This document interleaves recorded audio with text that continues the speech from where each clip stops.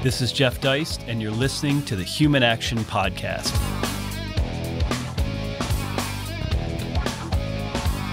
Ladies and gentlemen, welcome back once again to the Human Action Podcast. It is great to be with you, and this is the podcast where we're not afraid to get a little bit into the weeds on aspects of economics and economic theory, and in particular Austrian economics.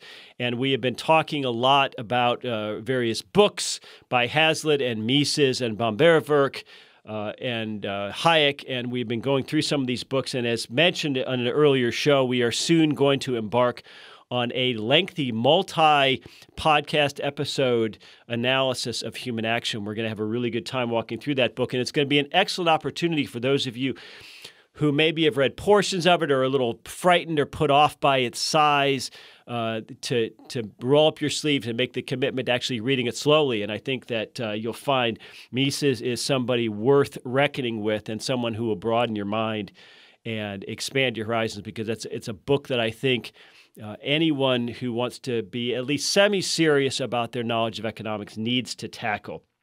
That said, we are pleased to join, at least on the new format, for the first time, our great friend, Dr. Bob Murphy. So, Bob, great to talk to you this morning. Great to talk to you, Jeff. And yeah, let me just echo for those who are really into Austrian economics that, yeah, reading Mises' Human Action is something you got to do. And the language is a little bit tricky at first, but once you understand how he writes, it's actually not that hard. So I would encourage people to definitely listen to Jeff's series on that. Well, what's interesting, Bob, about that book is that a lot of liberal arts majors like myself actually enjoy part one of that book the most, whereas most people, I think a lot of professional economists, don't like the first part of that book. That's their least favorite part. Yeah, I'm embarrassed to admit, I think possibly 15 years ago, I might have told an economics major, oh, just, if you need to, skip the beginning part where he's just talking about, much more like philosophy, just get into the meat of it. And you'll get the quick payoff. And now, yeah, as you say, Jeff, I realize, no, some of the stuff he does in the beginning is really foundational, and that's perhaps the most important thing he does in that book. So yes, I agree with you that I know like philosophy majors tell me their favorite part of human action is the first part. Well, at any rate, what you won't find in that book is a single equation or chart. Right. So when Mises was derided or criticized as a literary economist, that's why. There are a lot of words in that book, Bob. Yeah. So I want to talk about understanding this negative interest rate phenomenon, because I think it's really important for our audience to get an idea of where this is coming from, how and why. And hopefully you will recall, good listener, that a few episodes back, we had Dr. Jeffrey Herbner, and we talked about interest rates. We went into Bomberwerk, and we laid out some various theories of interest rates and tried to understand and grapple with where Austrians came down on all of this as sort of a time preference ratio. So first and foremost, Bob, let's think about that. Take the classical economists, for example. They had this idea of interest rates represent some sort of meeting of the minds, some sort of return on capital.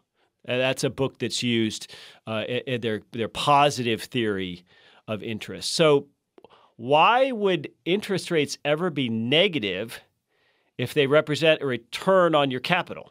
I don't get it.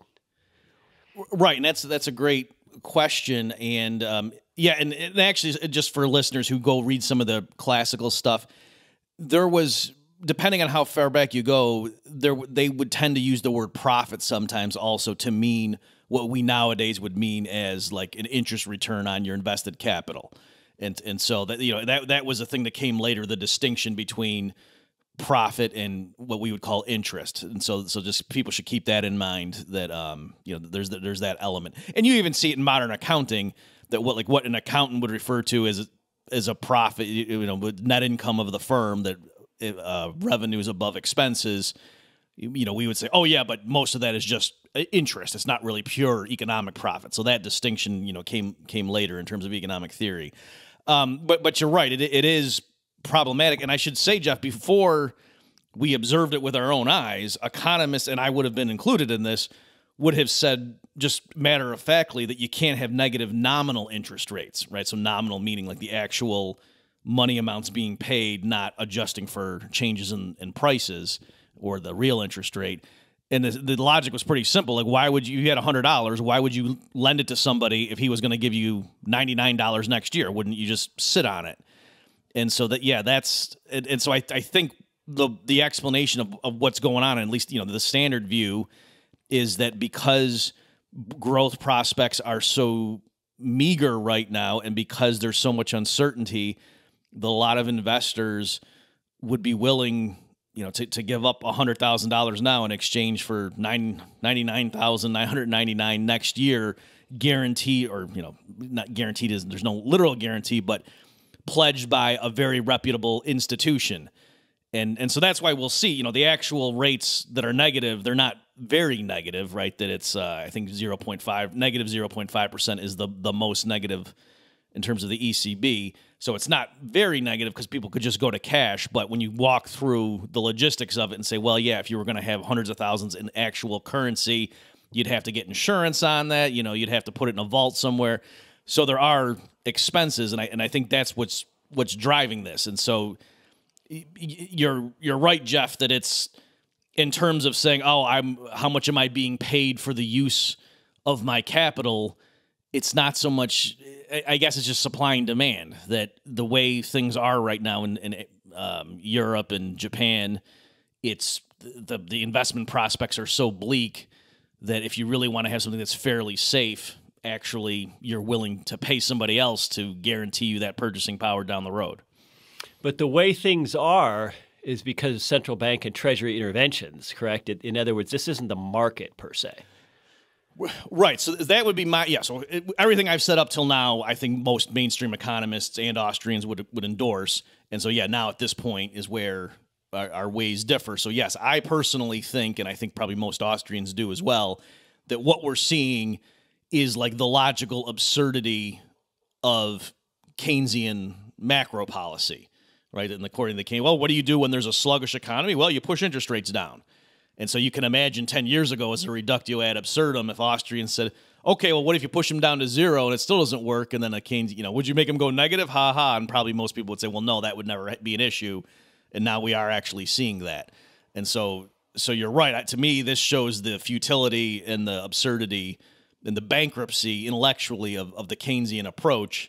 And you're right, Jeff. I mean, certainly I would say, the reason economies are in a bad situation is because of the boom-bust cycle that previous rounds of monetary intervention have fostered. So I'm quite confident in saying that in other words, if we had a free market in money and banking for the last 30 years, we wouldn't be in this situation where, the growth prospects are so abysmal that some investors are willing to tolerate nominal negative, slightly negative rates. And also, too, I mean, it's funny as people are saying, oh, no, this is just the market. This is how bad things are. It has nothing to do with central bank interventions. It's like, well, then how come all the central bank balance sheets are so bloated? You know what I mean? Like, in other words, I would take that perspective more seriously, the people who are saying, nope, it's just the natural interest rate, the rate that clears the markets happens to be slightly negative now. Get used to it. And central banks are just passively reflecting reality, because again, Jeff, that's what a lot of mainstream people are saying now. I would take that view more seriously if central bank balance sheets were like they were in 2007, but of course they're not. They've multiplied greatly. It's not just the Fed, but all the other banks, central banks as well. So it's pretty obvious. Yeah, central banks were cutting interest rates and they were injecting unprecedented amounts of base money into the system. And so if you want to say, why are interest rates so low? I would say, well, because they're doing what the textbook said they were supposed to do. They pumped in a bunch of money and it pushed down interest rates. So that's the classical or even the Keynesian look at interest rates. What about the Marxists, Bob? They say, well, look, the capitalist has capital and he loans it to the poor proletarian worker. And the worker has to pay back the capital and interest. And that interest is exploitative. He's taking that excess from the workers, the sweat of the worker's brow.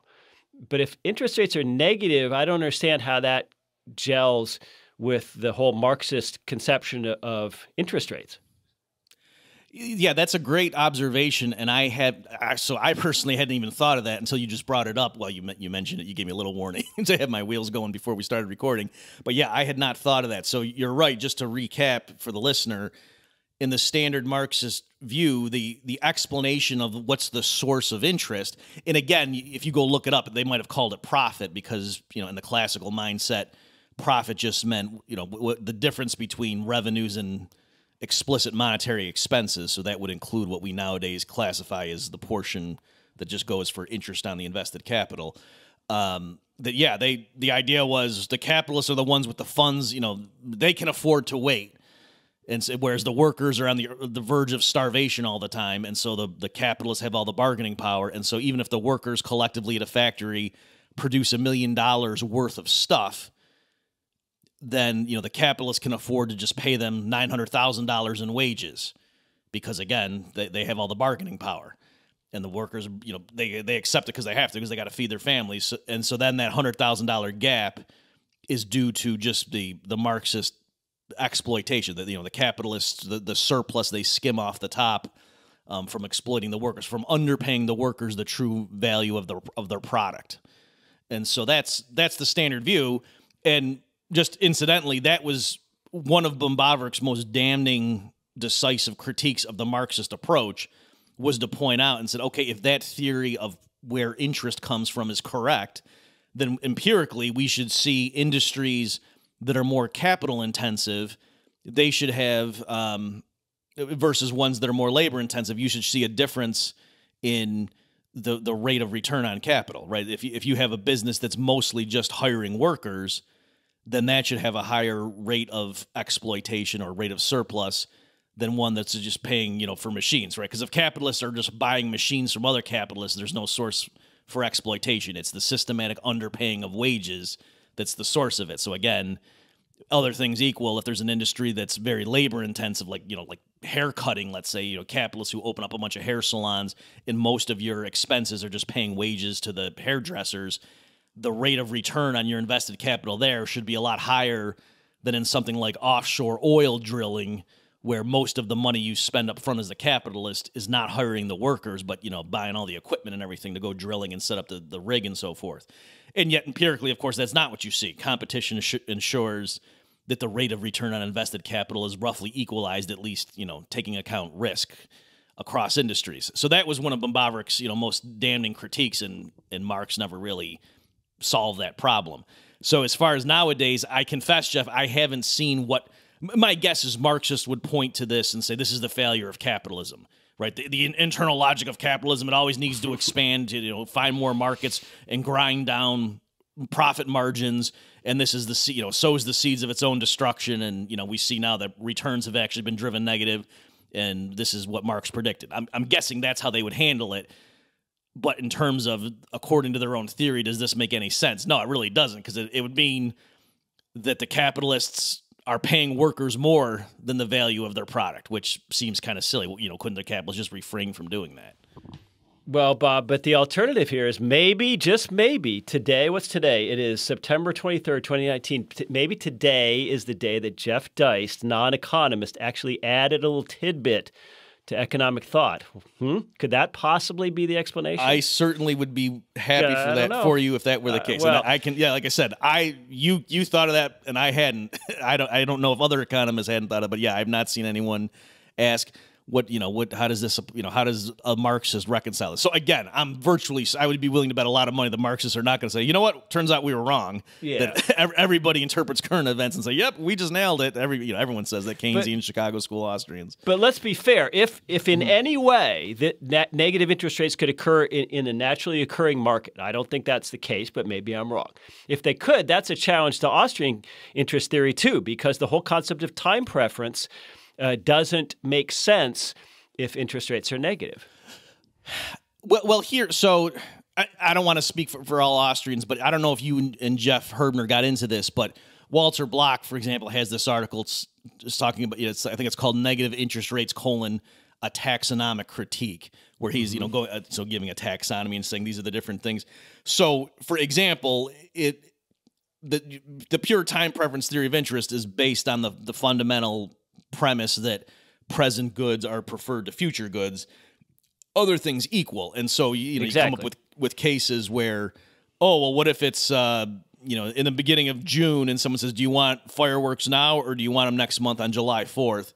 And so if somebody says, I want them on July 4th, that's not a violation of time preference because other things aren't equal. So likewise here, when you get into it and you say, okay, even if it were occurring in the marketplace, like if there were going to be a huge famine predicted next year, and it was because of natural causes, and so you'd still want to have free market capitalism as the best social mechanism for humans to deal with this impending famine. Because again, maybe like something just changed in the soil or whatever. There's an asteroid hits Earth and kicks up dust and sunlight can't get through or whatever.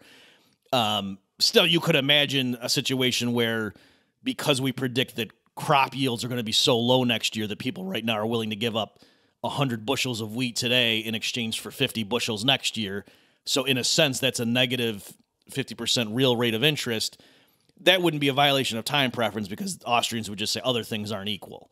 So likewise here, so as we said, I think the reason we're seeing these negative interest rates is because of central bank manipulation. But even if it weren't, you could come up with some crazy scenario. I think the standard Austrian view would just be to say, okay, it's not that there's negative time preference, it's that there's these other circumstances, and these really aren't the same goods that are being, exchanged across time. So, Bob, just to put the brakes on this a little bit, give us an Austrian definition of what we would call originary interest rates, which I kind of think of as naturally occurring in the marketplace. Right. And so the way it's often used is the originary interest rate is the rate that you would see. So it's the gap between what entrepreneurs pay for the means of production, including hiring labor today, versus what they expect those factors of production are going to yield in revenue down the road. So you spend $100,000 on materials and hiring workers and so on to build a house today, and then 1 year later you sell it for $110,000. The originary rate of interest there was 10%. So you're getting a 10% return on your money. And notice you're not going to the formal loan market, not the market for loanable funds. So that's something that's been in the Austrian tradition, at least since Bombavik, is to say that the interest rate is not determined in the explicit lending and borrowing of cash, but rather it's it sort of emanates, it's from the whole time market, as it were. And that, yes, because of arbitrage, it's going to be equal if people are literally just in the bond market borrowing sums of money, but it permeates the whole marketplace. So that gap between what do you pay for the means of production and then what do you expect you're going to get from their product is the originary rate of interest. And that will be so. And some people use the phrase natural to mean the rate that is consistent with the fundamentals, if I use language like that. So the central, the Austrian view of the business cycle and what Mises said, the banks can manipulate the market rate of interest and push it temporarily below the natural rate or what the originary rate would be in a totally free market, and that's what sets up the unsustainable boom. But would that originary rate in a free market always be positive? So here, I think, so as you may know, Jeff, my dissertation, I actually criticized some of the Austrian usage that I think they use terminology a little bit inconsistently here. So I think you could probably find passages where both things happen. So in other words, it's some Austrians would say, in some usages, they would say, no, it can't, meaning like, because they're saying the natural interest rate just reflects the rate of time preference. Mm-hmm. And since time preference has to be positive, meaning other things equal, people prefer present goods to future goods, it would make no sense. Whereas if what you mean is the actual observed market rate of exchange, yeah, like I said, in theory, you could imagine some crazy scenario where there's going to be a flood next year or something, and that present goods, officially looking at the market rates, appear to be trading at a discount to future goods. But that's, like I said, Walter Block or Mises would say, okay, they're not really the same goods. So again, it just depends. What do you mean? If you're adjusting and saying we mean other things held equal, then yeah, you couldn't have a negative interest rate because that doesn't make any sense. But here's the hang up for a lot of people who think like us or have read Austrian content is that, let's say in previous recessions, the central banks had more room to work. Let's say interest rates were 6%. Mm-hmm. So they cut them 4 points to 2%. That's a dramatic decrease, and that's in an attempt to gin up the economy. So we can understand that conceptually. We might say that central banks shouldn't do that, but we can understand it. But when we say central banks take interest rates, the same 4 points from 2% to negative 2%, because of this idea I have in my head that interest rates have to be positive or they don't make sense. That becomes just a lot more difficult conceptually, even though it's the same 4 percentage point rate cut. In other words, is going from 0 to negative, is this really going off a cliff? Is this really something that is conceptually different, that is unprecedented, that is historically different, that doesn't make sense economically, fiscally, monetarily? Or should we be thinking about it less dramatically than I am? Well, so one big difference that, yes, it is a qualitative different thing is this issue of the fact that we're talking about nominal rates. And so you're right that normally when we're like in the Austrian theory of the business cycle, yes, it just has to do with, well, what was the market clearing interest rate supposed to be? And then if they push it down, that's the wrong price. And so that, when entrepreneurs are calculating the present discounted value of future cash flows, they're plugging in the wrong number, and that screws everything up, and that's what gives the unsustainable boom. So yes, if that's the angle you're looking at, in principle, the 0 point really shouldn't be that big of a deal. It's just a matter of the deviation of the actual rate from what the correct rate ought to be, and that's the extent of the distortion. But here, I think you're right. The reason there's something extra weird going on is that, again, this issue of you can always go to cash, and so that's why even mainstream economists, before they saw this happen with their own eyes, would have said confidently, you can't have negative nominal rates, right? So normally when economists are talking about interest rates, especially in the context of guiding production and investment decisions, they usually mean real rates of interest, right? So that if you were in a world where prices were rising rapidly, the nominal rate of interest would be higher just to adjust for the fact that the dollars you're getting paid the loan back with are weaker than the ones you lent out originally. And so economists usually kind of just take that for granted, and they're not even talking about that. And so that's what's weird about this case. It's not merely that the real rate of interest is negative, where the purchasing power you're getting paid back with is less than what you lent out. It's that the actual nominal rate is negative. And again, that seems weird, because why wouldn't you just sit on the cash? And so I think that's the thing that's an extra layer of weirdness, if you will, here, and that economists have to grapple with. And this goes hand in hand, by the way, and this might be one of the reasons for it. I can't get in the heads of the central bankers, but in order to, if they wanted to push rates even more negative, they have to get rid of cash. And so I think that's partly what's going on here, is the drive to eliminate cash. Now, in addition to saying, well, criminals use it and there's tax evasion, and that's why it would be good to go to an electronic cashless society. Now they can also say, and they have been saying this, I'm not putting words in their mouth, I've seen people argue and say, oh, well, really, we ought to have negative 1.2% interest rates, but we can't because, alas, people have the option of going to cash. Whereas if we could just get rid of cash, now you can't go to cash, and no matter where you're storing your money, they can just ding you with the negative interest rate. And so I think those two things in practice go hand in hand, and it does underscore how weird this is, that the only way to maintain very negative nominal rates is if people can't hold cash. Well, and remember, just a couple of weeks ago, Alan Greenspan said that negative rates are probably coming to the U.S., and it's not a big deal. And, institutional investors and central banks are one thing, but individuals, when you say hold cash, not so simple. Let's say your Vanguard or your TD Ameritrade money market was going to go negative. And you said, oh, my gosh, I don't want to participate in this, and I've got $210,000 in it. Good luck going down to, getting a check from Vanguard or TD Ameritrade, and good luck going down to your local bank branch and getting physical cash for that. If you don't trust banks, in other words, obviously you could just deposit the money and leave it in your local savings, your bank savings account or whatever. But, get actual physical cash. It's very simple to pull, let's say, $100 bills out of the economy. The Treasury could just issue an edict and have banks and car dealerships and other, Walmart pull hundreds out and submit them, and then everyone would just have 20s. And so the idea that you can just sit on cash, well, I guess you can sit on it in an account, but it's not, if you don't trust the bank itself, or if you're above FDIC limits or whatever it might be, there is not the physical cash in the economy to satisfy everyone's desires for this. I think if we really got aggressively into negative interest rates, either in Europe or the U.S., this is no joke, Bob. Oh, yeah. So I agree with everything you just said. Yeah, I'm glad you brought that up. Let me just make sure in case some of the listeners were misunderstanding. So colloquially, a lot of times we say like, oh yeah, he got spooked, and so he that investor went to cash, or some portfolio manager got nervous, and so he went to cash. He put his clients in cash. In that context, what it means is, yeah, they sold off stocks and they got into a money market fund or something. So, but what I've been talking about in this episode is the reason economists historically would have said you can't have negative nominal interest rates is that, yeah, the investor would literally just hold currency, like actually physically hold $100 bills or euros or whatever.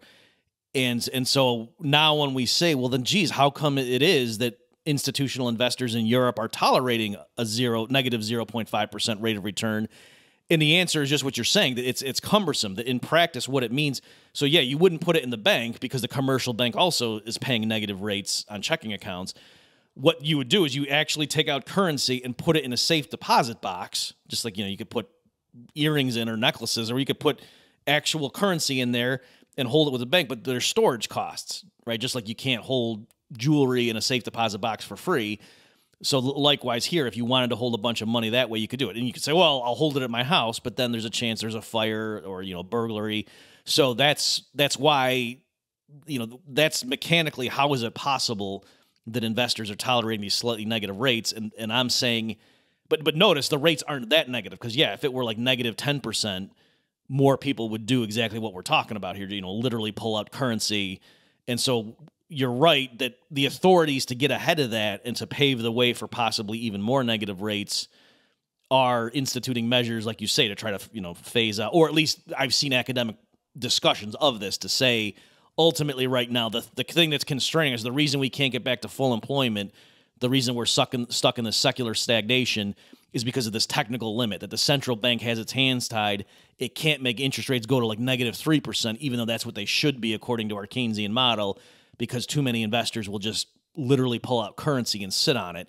And so that's why, if we could just go to a cashless society or move towards it, like you say, suck out $100 bills and just leave smaller bills there to make change and stuff, then investors would have no choice but to tolerate these negative rates. And so the two go hand in hand. And my guess is it's possible partly the drive for negative interest rates is because they realize this will be a justification for taking out cash, which I think, there's other ulterior motives for.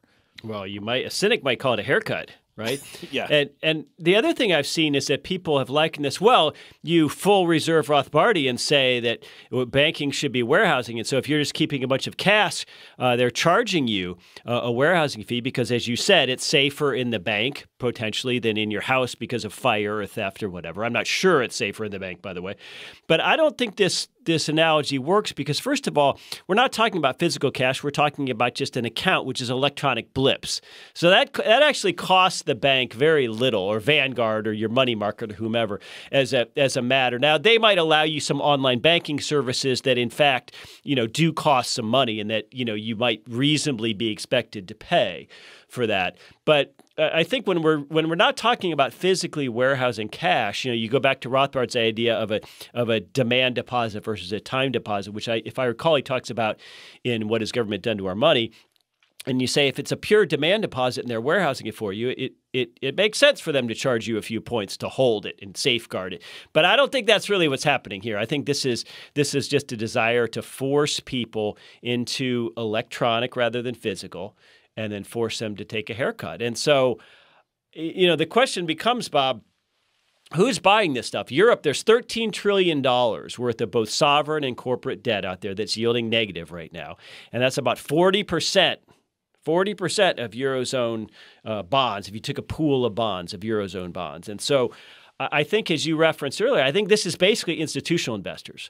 And I think we should point out this isn't a bunch of individuals, mom and pops, who are saying, okay, I'm going to go out and buy this negative yielding corporate debt in company X, European company X. There are some people doing this, but not very many individuals. And even though it's yielding negative 1%, I think it's going to, pretty soon interest rates are going to be even lower. So the bond itself is going to be worth more because there's an inverse relationship between a bond price and its yield. So I'm actually not it's not the interest that concerns me. I'm making a capital investment for a capital gain. And so I think interest rates are going to go even lower, and I'm going to sell this bond for more than I paid for. That's a very different consideration than interest. positive or negative. So two different things, interest income and capital gains income. And of course, the flip side of all that, Bob, is if interest rates go higher, if they rise, which I think a lot of Austrians think that they will have to over time, then that 13 trillion that's currently yielding negative, there's going to be huge losses. I mean, people are going to be wiped out, or institutions are going to be wiped out if they're holding enough of this. Yeah, those are all good points, and you're right. Just quickly on the Rothbard stuff, and this is another observation that you made, Jeff, that I heard from you before others. So yeah, Joe Weisenthal recently had been toying with on his Twitter account, and then he wrote it up for, I can't remember, I think it was Bloomberg, where he was saying, why is everyone freaking out about negative interest rates? Why do we assume that that institutions are going to store our wealth for us for free? Like, why wouldn't we have to pay them a charge for that? And that's what and so I think he was a little bit confused conceptually, but then you pointed out, Jeff, and I worked into the Mises Wire article I wrote on this stuff, saying, well, yeah, actually, Rothbardians have been saying in general, for the use of a checking account, why, if you wanted it to be 100% reserves, and that's what Rothbardians think a genuine checking account demand deposit should be, you would pay a slight fee to the bank for the privilege of using your money and them having ATMs all over the country and check clearing services. So there's a lot that goes into a bank, keeping money in your checking account for your use. It's not really just them holding it somewhere at a particular branch, the way if you had a safe deposit box with your grandma's earrings in them, you can't go around at an ATM and get earrings shooting out, right? So it's actually a fundamentally different thing. And I also agree, Jeff, that, yeah, what's going on here is not that. I mean, certainly the people who are paying or who are absorbing negative interest charges, it's not because they have 100%, the banks have 100% reserves, and so, it's because my money is so safe now. That's not what's driving this. This situation, it's genuinely unprecedented. So I think a lot of economists who are talking like, oh yeah, this is standard and don't worry about this, and we know there's no problem from this stuff. I think they're bluffing. They have to be, because we've never been in a situation like this. And you're right, if interest rates move up, it's going to be devastating to many institutional investors in terms of capital losses, and central banks as well. I mean, I haven't done the numbers recently, but a few years ago, I had been following some analysts who were just doing rough back-of-the-envelope calculations, just showing things like, if U.S. Treasuries rise 1 point, then the Fed's insolvent, stuff like that. So again, I don't know what the number is right now, but just showing how screwed up the whole situation is with these very low interest rates and people loading up on debt. And then, if the interest rates rise, just the capital losses are going to cause massive insolvencies, even among central banks. So it's not that the central bank's going to shut its doors; they can just print money or create electronically. But in terms of just causing a panic, it would be weird if all of a sudden, for example, the Federal Reserve's assets fell significantly and it technically, was insolvent. That might cause people to try to get out of the dollar. Well, and let's not forget that central banks have the most important client of all, and that's the states in which they are located. So if we look at governments that have national governments that have a lot of debt relative to GDP, you look at Japan, you look at certain countries in Western Europe, increasingly you look at the U.S. And so if I'm correct, last year interest on the national debt was under $400 billion line item in the U.S. in Congress's annual budget. It was $350 billion, something like that, and that's with relatively low interest rates. Although there's a lot of debt out there that's long term, so there's sort of a blend of interest rates across outstanding treasuries. But nonetheless, let's say interest rates went from 1.75% to just historical averages like 5%. All of a sudden, Congress, the single biggest line item in their annual budget would be debt service, not Medicare, not Social Security, not so-called defense. So I don't know that we can ever go back. I don't know that governments – I'll tell you what, Bob, a Fed chair who raised rates to 5% would find himself or herself pretty unpopular with Congress pretty fast. Right, and that's a great point you made. I think what happened partly – so I'm going to mention Obama, but of course, Trump is doing it as well. I was in favor of the corporate tax cut. I just wish they had cut spending, or at least kept it constant rather than spending, letting spending growth occur as well. But yeah, in the Obama administration, there were 4 years in a row where they had a $1 trillion plus budget deficit. right? Borrowing more than most countries' entire GDP is. And yet that wasn't a problem. Interest rates didn't blow up. And so what happened there is that huge surge in debt occurred at the same time that the Fed was doing all this QE stuff and pushing interest rates down, at least, according to our view of what was going on. And so I think that masked it. So the analogy I was using at the time was saying it's like when you're running up credit card debt as a household, but you keep getting the offers in the mail for 0% APR balance transfers. And so you can be running up the debt and living way above your means. And as long as you keep getting those offers in the mail and rolling over onto a new card at 0%, it doesn't hurt that much. In fact, you're like, this is great. We're getting, a new car. We're going out to dinner. This is awesome. Why is everyone worried about, having a family budget meeting? This is fine. But of course, once you stop getting those offers, once your debt gets so big that the credit card companies realize, let's not lend this person any money, we got to start getting paid, and it reverts to the normal interest rate, then that's when the catastrophe hits. And so I think likewise here that the U.S. federal government has been running up huge debt, particularly since the financial crisis. But the reason it doesn't feel that burdensome is that interest rates to service that debt fell during the same exact period. So yes, we're not talking about a crisis where, it goes up to double-digit rates like it did in the late 70s, early 80s. Just like you say, if it just goes back to even approaching normal, quote, normal levels like in 2005, that's game over. That all of a sudden, it just to service the debt would, they'd have to cut all sorts of other programs just to contain the debt from mushrooming quickly out of control. And that's partly too, like if you look at like the CBO's estimates of long-term spending, there's a huge mismatch, and it's things like Medicare, but also, they're building in very modest assumptions about interest rates gently rising over time. And so debt service just becomes enormous just from standard, treasury yields rising slightly over as they keep rolling over the accumulated debt as the existing bonds mature, and they got to go in the market and borrow again. So if interest rates rise a little bit more quickly than the CBO forecast thinks they will, again, that's all of a sudden hundreds of billions extra in a year expense that they weren't counting on. Well, I think we also shouldn't forget that the Fed has been out there buying up treasuries. It has stood as a backstop against all of this. So that's, apart from its machinations of the Fed funds rate, there's a reason why treasuries haven't risen. I would argue that if you looked at the United States as a clear-eyed investor and said, this is, as a corporation, this place is never going to get its fiscal house in order.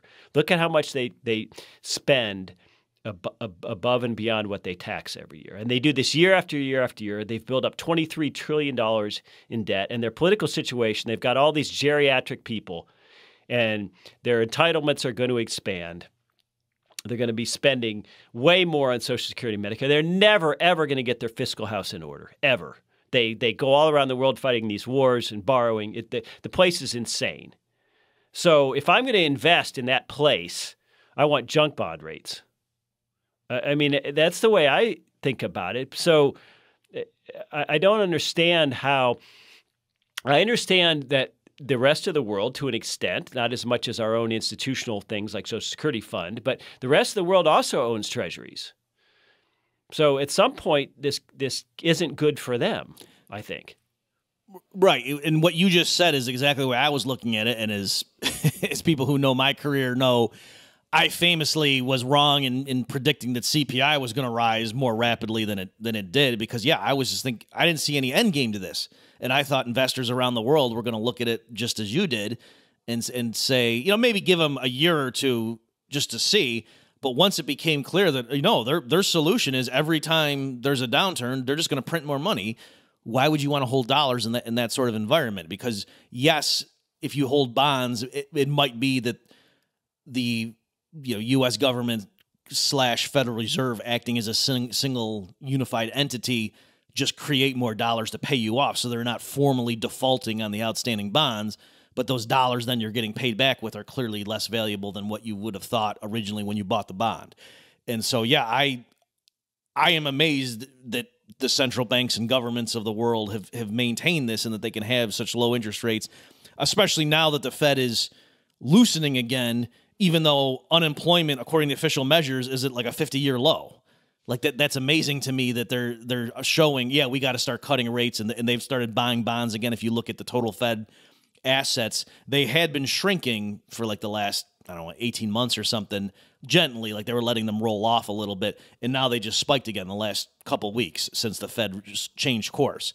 And so you're right, Jeff, that it's, to me, I don't see how investors, like, what do they think is going to happen? That, and as you say, it's certainly not that, oh yeah, this Trump administration's an aberration and we're going to get adults in the room who are going to be serious about reforming entitlements after 2020. That's clearly not. I mean, all the Democratic candidates that are outdoing each other saying how many trillions they're going to spend on a Green New Deal and Medicare for all. So I really am surprised. And the standard explanation is, oh, well, it's the cleanest shirt in the pack or whatever, meaning Europe's house is so messed up also that people go to the dollar, but you don't need to go to sovereign treasury, you can go to gold or Bitcoin or whatever. And in fairness, you do see some of that, right? That gold is higher now than it was in 2005 and so on. But I am surprised that, yes, that institutionally so many investors seem to actually believe governments and central banks that they're not going to let price inflation get out of hand down the road. Well, and there's an artificial market for U.S. Treasuries, I think, thanks to our friends in the ECB, right? At least Treasuries yield positive interest. Yeah. However low, I mean, compared to minus. So I'm sure a lot of money flows into Treasuries just because of that. Yeah, so certainly on the margin to say, wouldn't money flow, or yes, why would investors, given that you were going to buy institutional or sovereign debt, what the ECB is doing would make you switch over to U.S. Treasuries. I mean, that's certainly true. But again, just saying, well, who's to say? And part of this too is that there's regulatory requirements, right? With the Basel Accords and things like that, where certain financial institutions have to hold capital requirements reserve, of a certain category, and so maybe there's that sense in which the authorities are kind of forcing people, hey, if you're going to do business, you got to hold a bunch of sovereign debt. So that might be partly what's keeping the lid on this. But still, it does surprise me how much they've pumped in and how much debt governments have run up, and yet interest rates, yields on government debt are still this low. I'm surprised at how long this, what to me seems like an unsustainable pyramid scheme. I'm surprised how big they've blown this thing up. Well, I want to get back to your mentioning CPI and what happened and didn't happen after the crash. It wasn't that long before the crash that the U.S. monetary base, and base money is the narrowest definition or narrowest example of the money supply. So generally, as Austrians, you say, oh my gosh, if the money supply grows faster than goods and services in the economy, inflation's a monetary phenomenon. So base money is basically the currency in circulation plus commercial bank reserves at the Fed. So not that long ago, in the mid-2000s, that was only about $500 billion. And after all those rounds of QE, after Ben Bernanke and then later Janet Yellen went into hyperdrive after the crash of 07 and 08, that amount got up to over $4 trillion. So basically 8x. So think of quadrupling. 8x the monetary base. So it went from well under $1 trillion to over $4 trillion. So here's what I don't understand, Bob. If you can just do that, is that meaningless? I'm sure our listeners understand that banks don't lend reserves. That money is just to meet their reserve requirements. It's literally parked at the Fed. In the old days, they used to borrow from each other overnight. Because they weren't as flush with reserves as they are now, at least until a week or so ago. And that's hence the Fed funds rate is the rate at which these banks borrow from one another overnight. But since 2008, they've been getting paid interest on excess reserve, so they've had an incentive to just leave that money parked. So there's this monetary base, which is the narrowest understanding of the money supply. It multiplied many times over. So because it's not lent out, it's not just general money and credit out there sloshing around in the economy, making a Honda Accord double in price. So can this really be done forever and ever without any pain? I mean, I don't get it. When does it eventually affect the broader economy and CPI, and has it already affected the broader economy? Has it moved money into, let's say, fancy housing in certain markets and into equities? Into the stock markets. Help us understand the monetary base and why people like Krugman say expanding it doesn't matter. Sure. So with this stuff, again, I just do want to acknowledge that what I said in 2010, for example, looking at this was off. And so this is with the benefit of hindsight that I'm now going to offer these remarks. Just my assessment at the time of what the different factors and how they were going to play out was wrong. And so here, the stuff I'm going to say, is true individually, but in terms of how these factors interact with each other, it's hard to know. Bob, it takes a big man to admit he was wrong. And it takes an even bigger man to never, ever, ever be wrong. Yeah. Like Trump. So there's several things going on. So one thing is, and you touched on a lot of these things just as you were setting up the question. So one thing is, but when the Feds started doing all that QE, you did see prices rise, but it was in asset markets, right? And that's not like a conspiracy theory. That was the whole point. Part of what the Fed was doing was saying, oh, gee, we want to, cause a wealth effect. And, so you saw S&P 500 index or whatever, shoot up even when the Fed would make an announcement. And so and if you think about it, there is a certain logic there that, when the Fed's pumping money in, it's investors and the fat cats who are the ones who are going to go and benefit from it immediately. Another thing, as you say, is the Fed in October of 2008, right? So like the month after Lehman and AIG and all that stuff, they instituted a new policy of paying interest on reserves. And so that's partly what on the margin made commercial banks less willing to use those new reserves as the basis for then advancing more loans to regular people. And so there's that element as well. And also I've seen people point out, like, the boom in fracking, for example, U.S. oil output went up by about 50% from the mid-2000s to now. And so it's possible in a normal economy or absent the Fed pumping in all that money, you would have seen the price of oil come way down. And so gasoline would have been much cheaper. And so the fact that gasoline prices, didn't move that much might have been actually, yes, there was price inflation in energy costs relative to what otherwise would have happened because of all these innovations in the private sector, right? So there's things like that you could say, and with all the innovations in inventory management and so on, it's possible that, say, hey, how come I didn't see prices rise 10%? It's possible they did rise relative to things that, trends that were already in place that, the Fed's monetary inflation masked what otherwise would have been price deflation for consumers because of all those innovations. So there's a lot of things like that going on. Now, the Keynesian, just to be clear, they're going to say, no, you guys are totally wrong. Your approach is wrong, because when nominal interest rates are close to zero, treasuries and currency are virtually the same asset. So a lot of Keynesians were saying the Fed's QE program, it's not really doing much to stimulate. And that's what they mean by like a liquidity trap, or that's part of what goes along with it. They're saying when nominal rates are 0%, if in other words, you have a treasury bond that pays 0%, or you have currency just sitting around, those are kind of the same thing. And so by the Fed coming in and buying treasuries in exchange for cash, wasn't really doing anything. It was almost swapping assets that were nearly identical. So I don't endorse that view, but I am just saying that's the way some people were interpreting it. And so that's why the Keynesians were saying these QE programs, they might help a little bit, but they're actually not doing too much because they're kind of swapping assets. So in normal times, that's not true, but when interest rates are basically zero, they're saying cash and treasuries are kind of the same thing. So those are different ways of looking at it. But yeah, you're right, Jeff.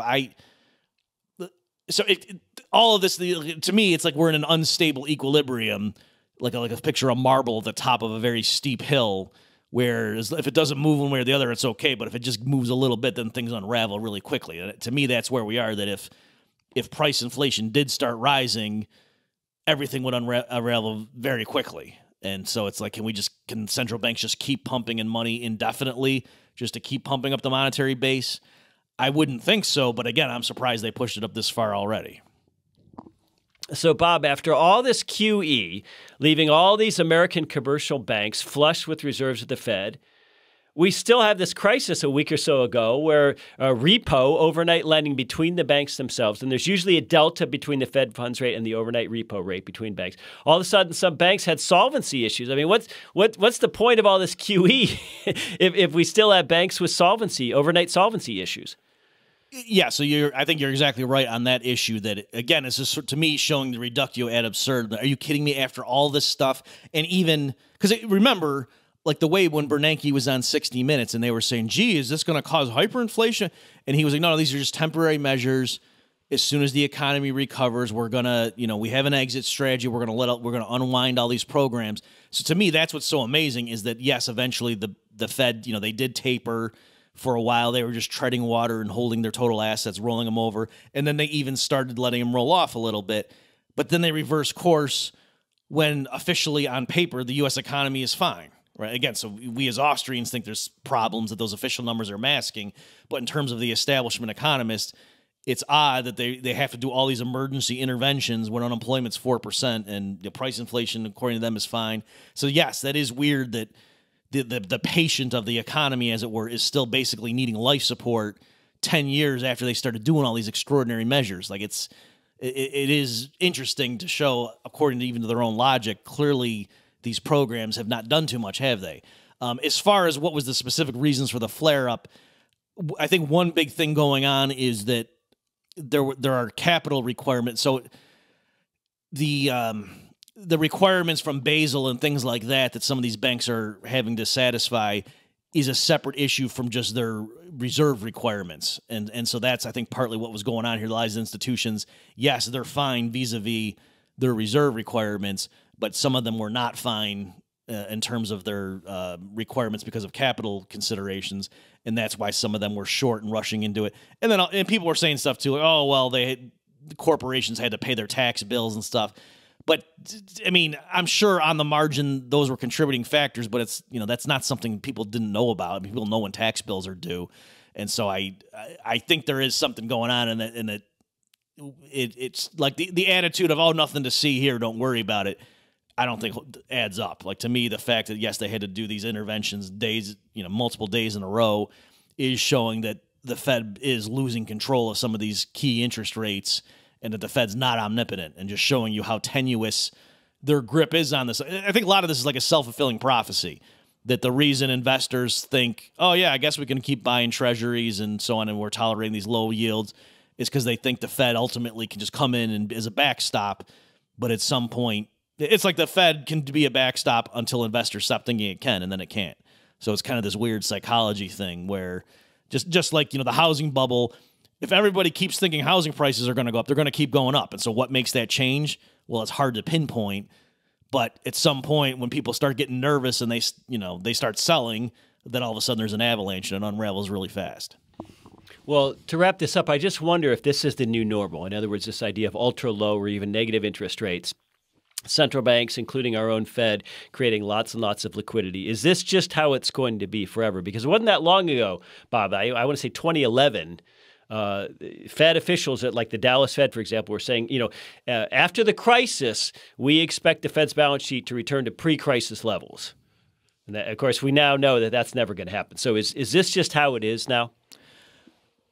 So you're right that the way the Fed was calming investors after right after these QE programs went in is they were assuring them, yeah, this is just a temporary injection of emergency medicine, as it were. Once the patient recovers, we'll withdraw the medicine and go back to normal. And so that, don't worry when you see Glenn Beck on his show, having a forklift and showing the monetary base, which I don't know if you saw that, Jeff, but Glenn Beck was doing that at like late 2008. And so, yes, people were freaking out about all these injections of liquidity, and the Fed officials, don't worry, we're going to suck it all out before prices start rising. Don't worry. And now, yes, they have officially changed their stance, and they are telling people we are going to permanently have a much higher balance sheet indefinitely than we did before the financial crisis. So they have officially changed their tune. A lot of like Larry Summers and people like that are pushing this secular stagnation thesis, saying, yep, this is the new normal because of demographics and blah, blah, blah, that and the unwillingness of governments to run large budget deficits, that, yep, this is very meager growth going forward as far as the eye can see. That's the issue. That's the new normal. To me, I can't see how it's going to continue indefinitely like this. They can't just keep printing more money, because you would think at some point investors, more and more of them, will start getting out of these low yields and into something else. And again, it's like saying we're in an unsustainable bubble, and then when someone says, well, what would make it stop? I mean, it's hard to pinpoint, but you just know if it, by definition, if you're saying it's an unsustainable bubble, it means it is going to stop, but it's hard to say when. Well, ladies and gentlemen, it's a fascinating topic, and I'm afraid it's one that's going to hit close to home for all of us, and we need to understand it. I'm going to put a little pressure on Bob here and say that, a lot of us have a difficulty conceptualizing and understanding the actual mechanics of how central banks operate, how they create money, how commercial banks then go and create credit, how bank reserves work. All of these sort of technical and mechanical elements to the interplay between central and commercial banks is difficult for people who are not necessarily well-schooled or versed in those mechanics. So Bob is going to write some articles for us, a series of articles on Fed mechanics that you should all be looking for in the near future, because it's something where I think if we're going to be proposing things, if we're going to be making assertions, if we are going to be saying that these dead economists from the 1800s were right and the Bernankes and the Yellens and the Greenspans and the Draghis are wrong, we need to be knowledgeable and informed and able to back up those arguments. So Bob will look forward to that. Be sure to check out Bob's great books, including Contra Krugman and, of course, Choice, which is really an excellent, I won't say substitute for human action, but an excellent way to look at human action, which we mentioned earlier in the podcast. So stay tuned for more Human Action podcasts, and please thank Bob for being our guest this week. Thanks for having me, Jeff. It was a pleasure. The Human Action Podcast is available on iTunes, SoundCloud, Stitcher, Spotify, Google Play, and on Mises.org. Subscribe to get new episodes every week and find more content like this on Mises.org.